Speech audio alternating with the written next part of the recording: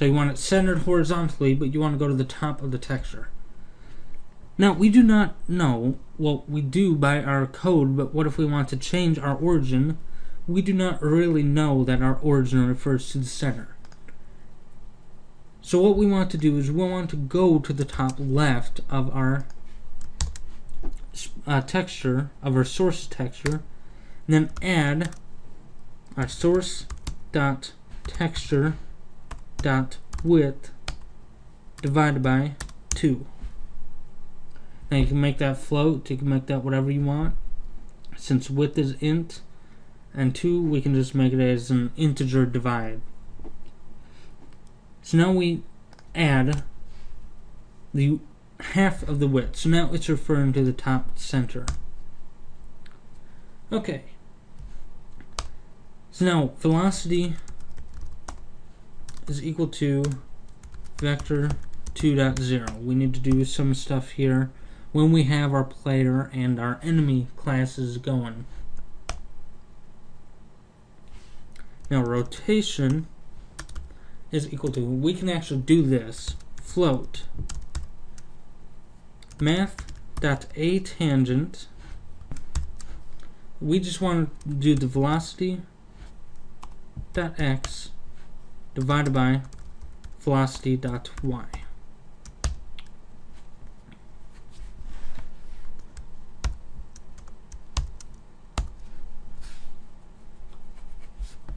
Okay, so that describes the rotation of our bullet, where it's looking at. Now, our bullet, we want to set die time to be time span dot from seconds as 0.5. This just says it'll take half a second for it to die, and then base.initialize. Okay, so now we want to control where our enemy, how long our enemy can stay alive. So where in the game window it can travel. So we'll do that by having a rectangle, let's call it bounds. And we need to pass to the constructor, so after ship source, add a comma, we need to add a way to pass on a dimensions of our game window. So that's called a viewport. Now you can make this a rectangle or you can do a vector 2, but in this case I'll just make it a viewport. That way I can just pass the viewport and be done with it. And let's just call it view. So our bounds are simple. We do not want to make it too dynamic in this tutorial. So our bounds are going to equal to a new rectangle 0, 0.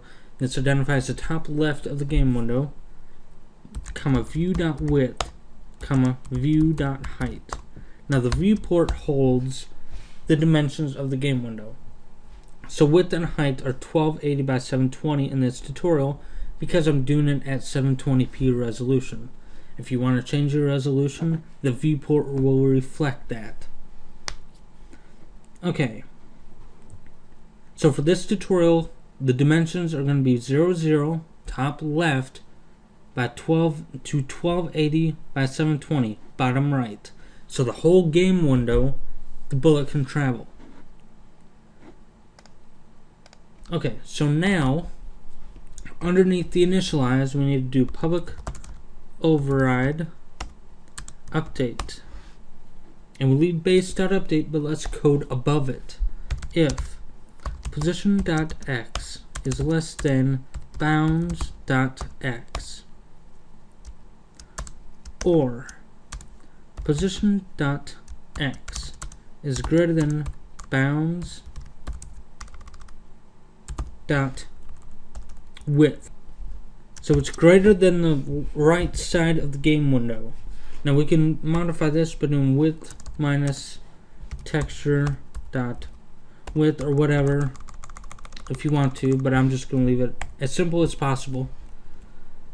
So position.x is less than bounds.x, which means if the position is less than the left side of the game window, or position.x is greater than the right side of the game window. So that's the horizontal direction. Now we need to worry about the vertical. or position.y is less than bounds.y, or position.y is greater than bounds.height. So if it's anywhere outside of our game window, we want to die. We want to destroy the bullet. That way we do not want to keep updating a bullet that's just traveling out in space we cannot see. We do not want to keep on drawing a bullet that we cannot see, so there's no point in keeping it around, so let's just kill it off. And that is it for the bullet. For now, because we need to modify the velocity later on, depending on if it's a player or it's a enemy. So that's it for this tutorial. Next tutorial we'll discuss the player sprite.